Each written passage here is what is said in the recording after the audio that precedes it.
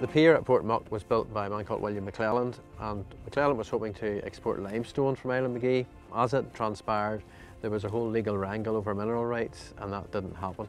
But the pier was built here. However, it's possible the pier might have had an ulterior motive behind it, because William McClelland was the main smuggler in Islandmagee. A lot of smuggling went on here right into the 1820s, early 1830s. McClelland had trade routes, certainly had trade routes with the Netherlands. We know that that's where a main route was for contraband.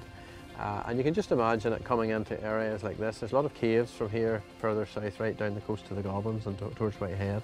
Some of those are smugglers' caves, and other caves they built especially, built caverns underground. So a lot of illicit activity was going on as well, and William McClelland was identified as the main person.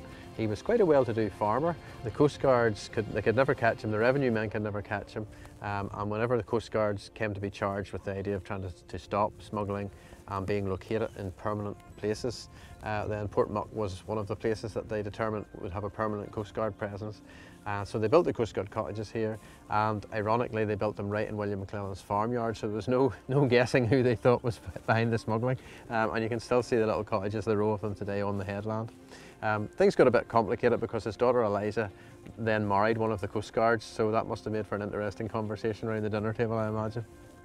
Well, the Ordnance Survey memoir of the 1830s, the writer of the memoir recorded that the inhabitants, being all of Scotch descent, retain the manners and habits of their ancestors. The people are very hospitable, but very blunt in their manners and obstinate in their opinions. So he was quite clear about what he detected when he came here to Islandmagee in terms of how people interacted with him and so on.